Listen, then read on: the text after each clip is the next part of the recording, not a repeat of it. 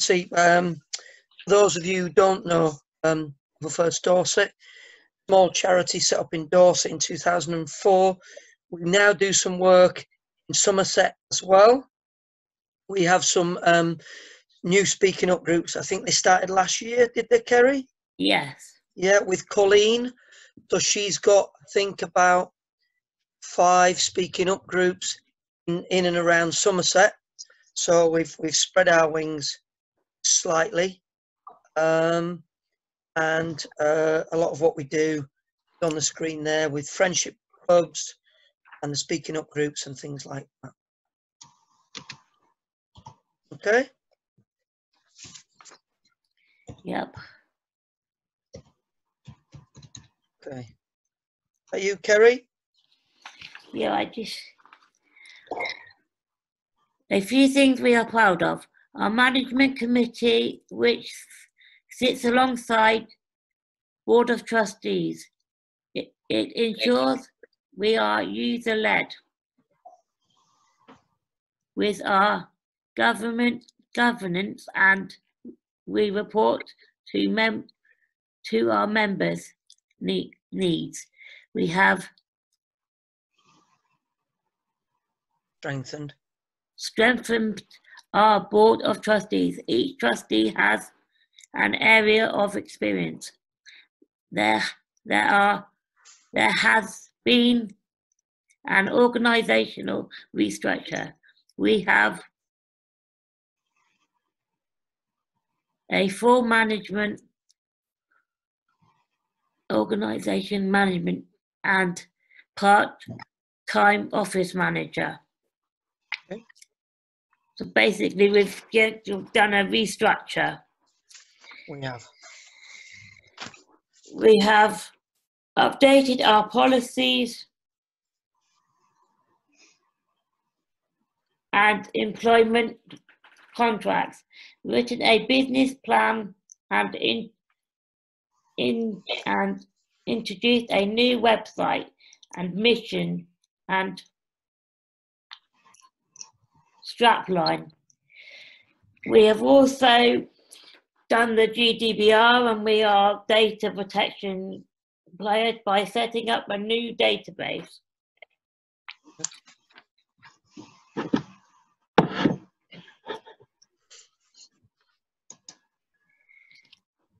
Things 3, there is a new People First website to improve our meetings. We recently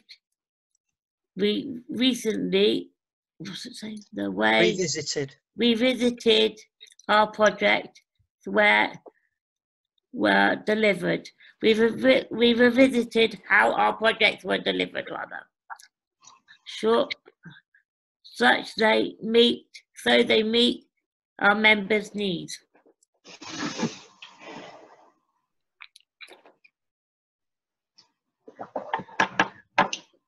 Project funding and looking at ways to find more, as well as developing funding strategies.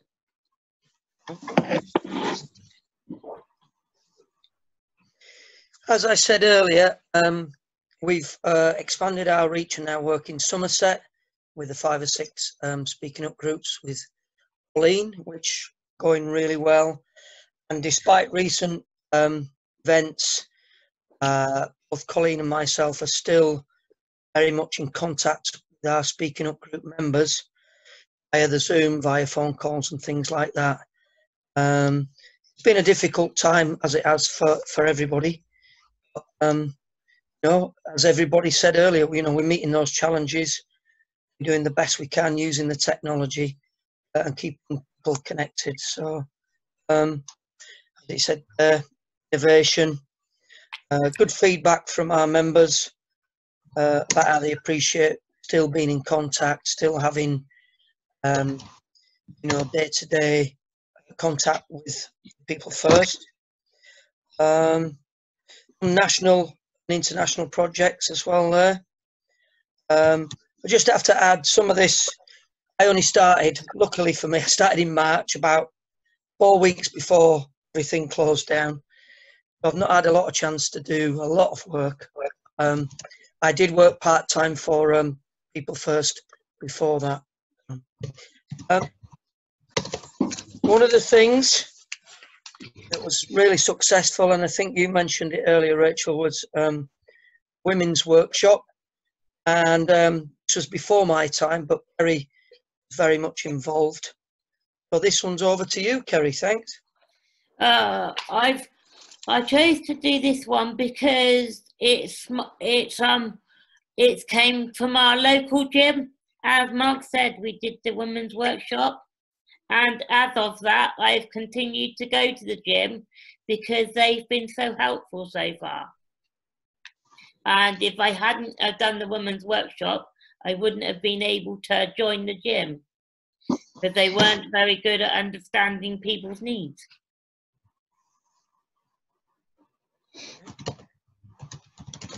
Have you got this one up on the screen, Kerry? Yeah, can you read that one though? Of course. Yes, no problem. It's a bit blurry on my screen for some reason. Okay, no worries. I think it's a bit small. Yeah, so basically, what they did, they got together conversations and meetings, various services. They went to a sexual health clinic, public transport to do travel training, hospital to look at screening unit, which is obviously really important. A lesson from a breast cancer nurse on the signs and symptoms to look out for, catch things early, which is really invaluable. Worked together with Live Well Dorset, joined a session to talk about how to live a healthy lifestyle. Did that involve like diet and things, Kerry? Yes, like smoking, drinking, your weight, all sorts of. It involved all sorts of stuff. Really, it was really all of it was really quite interesting, and I didn't think I would enjoy it as much as I did. But I got some fitness out of it. But I have to go because of lockdown. I haven't been that fit now because we haven't been allowed to go back to other gyms. But yes, after teaching the professionals how we work, it went really well. Good. I think everybody's put a little bit of weight on during the lockdown, don't you? Everybody's been eating and drinking a little bit more than they normally do. Yes. Just to finish off on that page, they looked at things like internet safety and friendships, mindfulness, feelings and relationships, which is always good to do. Looked at employment and volunteering opportunities, which is going to be more and more difficult, I think, after all this. But we'll go on to the next one.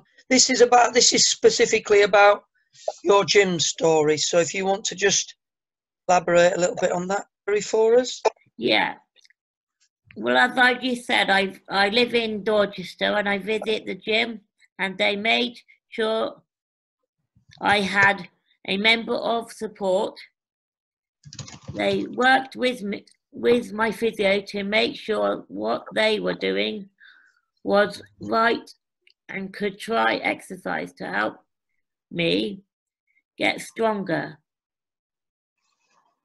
Been attending Anytime Fitness for over 7 months.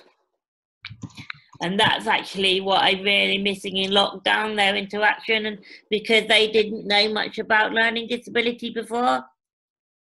So they've done quite well with that. That's all stopped. And do you know when that might start again, Kerry? Whenever they say the swimming pools and gyms are allowed to open, I'm hoping in the next few weeks. Right, okay. We'll see what Boris has to say about that in a day or two, eh? Okay, is this you or me? I think this one was you. This is me. Yeah. Organisations who work with us, if they gain a better understanding, and that's all about people understanding what it means to have a learning disability. Some of the people we've worked with: Dorchester County Hospital, well, Dorset Healthcare, gym that Kerry mentioned, Fitness Anytime Gym, Weymouth Sexual Health Clinic, and a colleague of ours is actually doing a course about sexual health and relationship online today. She's going to share with us. And I think she said yesterday, Kerry, that if she thought it was worthwhile, that everybody in People First Dorset would do that course as well. But that's something that we're keen to develop a bit further. Dorset Police, Bull Hospital breast care nurses. We did a thing, was it February, Kerry, at the Dorset Centre? That was all about cancer too, wasn't it? Yeah. So a lot of these things that we're showing here are obviously previous to the lockdown, and some of them were 2019. The latest thing that we did in February was, I think it was Valentine's Day at the Dorset Centre in Dorchester. Yeah. That was getting a lot of people together, a lot of groups from day centres around the area, and a lot of people worked specifically with cancer care, diagnosis and aftercare and things like that. That was really interesting. So, good. Now, this is the women's workshop. Was this last year, Kerry? Yeah. Was. We'd Okay. just like to show you a brief video at the bottom. Apparently this video is about 5 minutes long, Rachel, if that's okay. Mm-hmm. And that will bring us just about to the end of our little bit. So if I click on that, it should show it, presumably.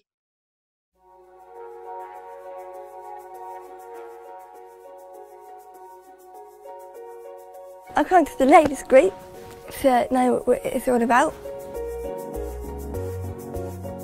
The members wanted a group that was specific to the issues that are affecting women, that perhaps men would not have such an interest in.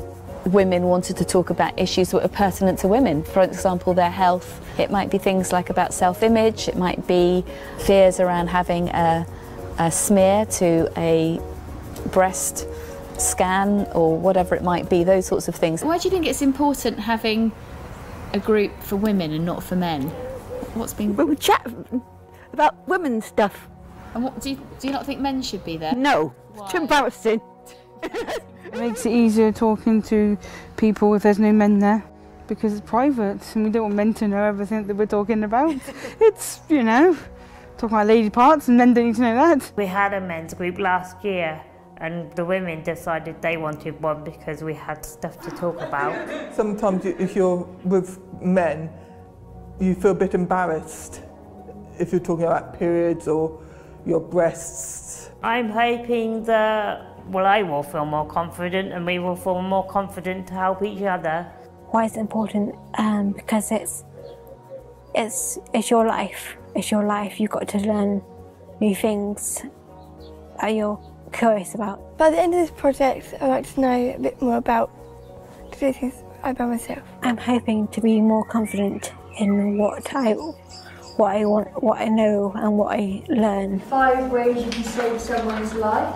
Looking forward to learning more about women's health and want to learn more friendships.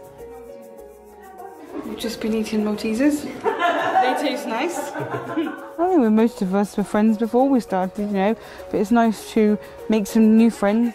We have very close relationships as an organisation with organisations like the Hospital Dorchester and Dorset Healthcare, and they've been very supportive, enabling us to go and have breast screening for the ladies, to go to the hospital and visit various units, and to have some of their professionals come in and talk to the ladies about perhaps sexual health, those sorts of things that we couldn't do on our own. So working in partnership with the whole organisation is fundamental.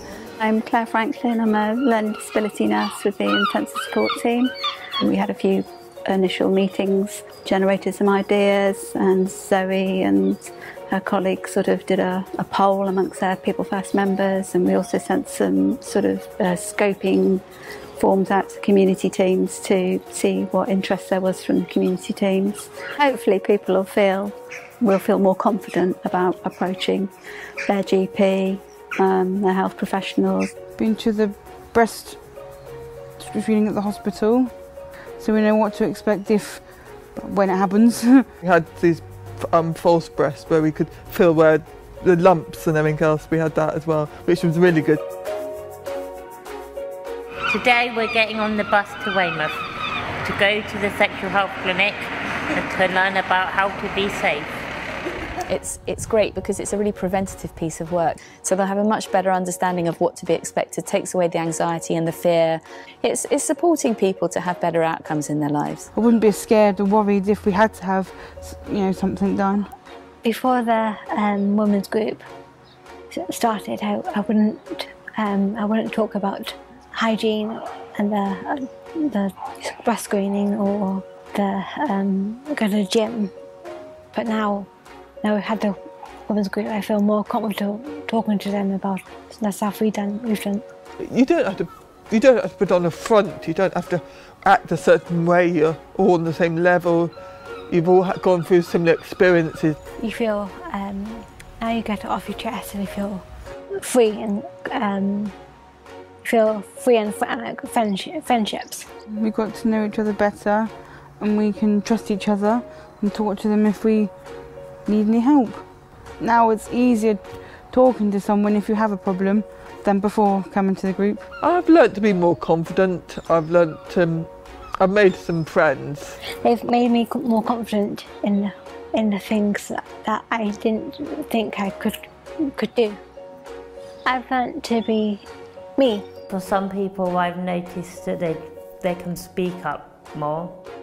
It's certainly shown us that there is a real need for this kind of group where women aren't able to talk about issues in their lives. From what the ladies have learned, if we were able to replicate it in other areas, it would be great if perhaps 2 or 3 of the ladies who've attended this group could come along and help facilitate those next groups, so that what they've learned they can then support other ladies with learning disabilities in other towns to support them to become empowered about women's health and all the issues that we've talked about during these groups.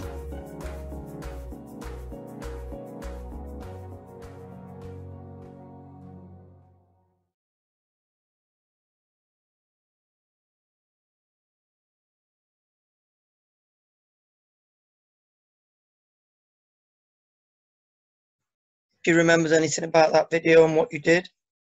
It took us a while, and we discovered that we had to teach people how people with learning disabilities like their information. So it was a real good video for opening our eyes and other people's, basically. Nice. Good. No, I don't have anything else to say now. Okay. Well,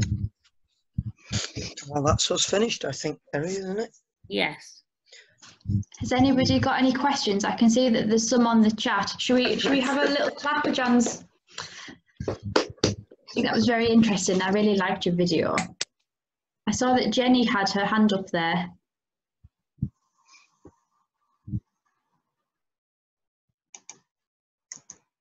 That there was questions in the chat.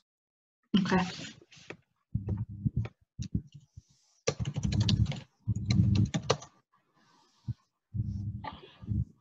So Leslie's asked Kerry, whereabouts in Somerset are you doing work?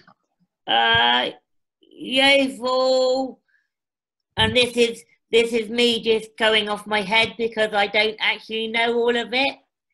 But Yeovil, we've done some work. Froome, and you're quite welcome to look it up on our website. I think she's been in Minehead as well. Yeah. Froome, Yeovil, and a couple of other places. Yeah, it's all there on the if you go on our website, everything's there. It's Colleen in Somerset. And Rosie's asked, how many people were part of your women's group?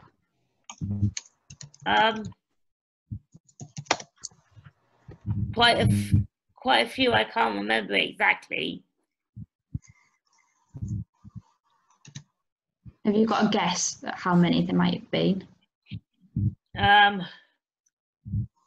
About 7. Cool. And all those people that won the video, obviously, because that included myself. So. Mm-hmm. And where did you run your groups? In Dorchester, which is where I live, and where our office is based. But we do most of our stuff, as you see, out in the community. But most of that was based in Dorchester because they were done later in the evenings. Also, I think like got Dorchester County Hospital, and a lot of the services are concentrated for the area. I think in Dorchester as well, aren't they? Yeah. A lot of Dorchester and Poole. So yeah, it's probably that's why it was done there. And Leslie's asked, have you thought about doing a men's group? Yeah, they had a men's group. Another colleague of mine was running that, and they had similar experiences. I think that's where we got it from in the first place. They did the men's group first before they did the women's group. Okay. And then the women decided they wanted one. Yeah. As far as the speaking up group I run, it's definitely something that we want to do more work on with groups around the county.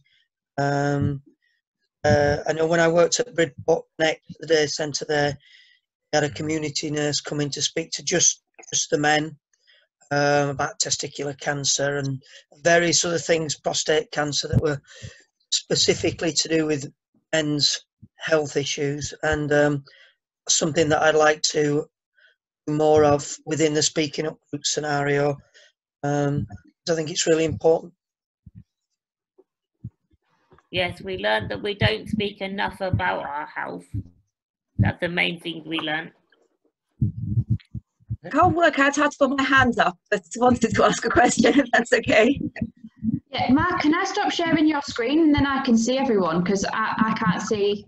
Yeah, we're done. Yeah. Do I need to get rid of that now, Rach? I can do it, and then we can share your contact details afterwards if anybody wants them. Sorry, I don't know who that was that was speaking. Oh, it was me, the other Jenny. Oh, hi, Jenny. That was brilliant. Thanks. And the film was great. And to Mark as well. It's My Life in West Berkshire, quite a small self-advocacy group. We've been trying to focus on, and we've had courses and things on healthy living and exercise. But the problem we find is, well, all of us find it really difficult exercising, eating the right things. And as you said, Kerry, with the extra people not communicating the right way, obviously there's even harder for people to learn disabilities. How much did you have to work hard to encourage people to come to the group before they discovered it was going to be friendly and helpful and not push them? That was really quite hard to do, but because most of us knew what we wanted, it was quite easy. But I think it might be more difficult if you were trying to engage the complex needs. I think that was some of my own learning, how we engaged people in the group. Thanks. Yes, I mean, our group wants to and knows they need to lose weight, but it's that thing of, like all of us, one week you're really focused and the next week you're like, oh no, they're just going to tell me not to eat more chocolates, and it's like, no, I don't want to go. No. That's, I think, what you said about it starting your years in the gym, Kelly, that was just really, really inspiring. Yeah, and I think the plan is eventually to get another group sorted eventually, where I really enjoyed the women's group, and I didn't think I would. I didn't think there was much I had to left to learn about, but there was lots of stuff I learned about myself, and lots of stuff, like the film, they learn in their how to do stuff. So yeah, if after this meeting we share all the details, I'll help you to find out how we did it. That'd be great, thank you. So I can see a couple of hands. Should we go Russell, Naomi, Jan? Is that okay? Morning, Go. Can you hear me? Yep. Yes. Yep. Right. On the Thursday morning, I joined Dean Daniels in the men's group, and we have like about 6 or 7 men talk about how we doing, like on lockdown and everything else like that. But we got a chap called Daniel Hall who's joining us this week to answer questions at 11 o'clock. Yeah. Well, I say, Rachel and Kerry, I live in like supported living, and I'm part of the we are together. We are able. Jenny will tell me off later about. Now we have like speak up, be heard, and you know, like in the Wirral and everywhere. So like anybody's quite welcome to join. Like, then we have like a self-advocacy catch up every now and again. Yeah. See, she's telling me off now. She together are able to show me. She put in chat there. Okay. Yes. Yeah, that's from me. Thanks, Russell. Naomi? Yeah, I was wanting to say something about exercise. So where I live in Manchester, there's a running group, and the Down Syndrome Association did some training with the running group so they could do an accessible group. And I think it was on our local news, but they're saying that if it works well, then they'll try and do it in lots of other places. I think they've tried it in Manchester and somewhere else, but they're hoping to do it in lots of other places. We've not been able to do it during the lockdown because, you know, we're not supposed to be seeing lots of groups of people. But before that, it worked really well. Sounds good. Thanks for sharing. Jan? Yes, thank you so much, both of you. That was such a wonderful project to start us off. And I think what was really special about what you did was that it wasn't just teaching the women, it was teaching the professionals and the services how to behave so that they encourage women with learning disabilities to join them and work with them, rather than it all being the pressure on you to change. And that's why I thought it was so inspiring, really, that that you had that idea.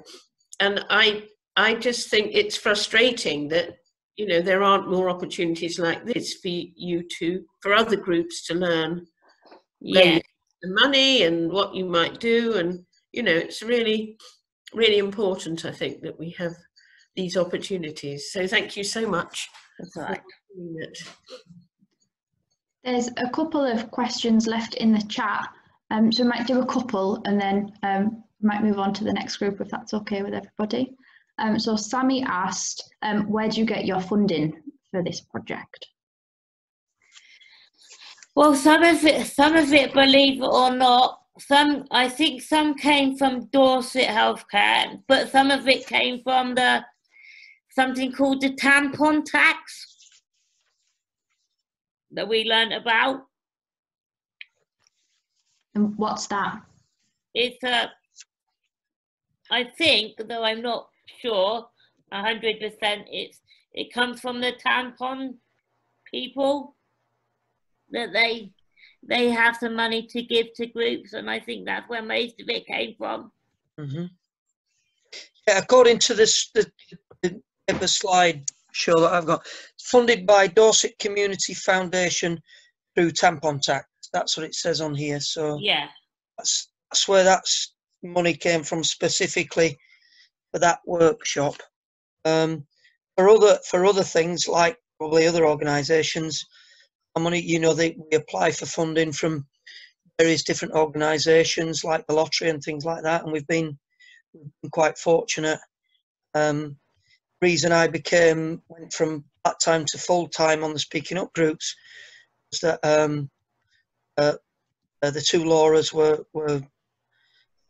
clever enough to get some funding from the National Lottery to fund the position for me to do the work Speaking Up groups. So just like everybody else, looking around for funding opportunities and putting in the the best bid that you can, get the money if you can. And I think that's going to be more and more difficult after the last few months, because money will be very much at a premium, I think, it's available out there. So good luck to everybody with that. And then I think in the chat there's a few people saying that they do women's groups as well, and that maybe some of the different women's groups could meet together from different places. Yeah. So I don't know if you guys would be up for that. But we could help everyone get in touch if people want to.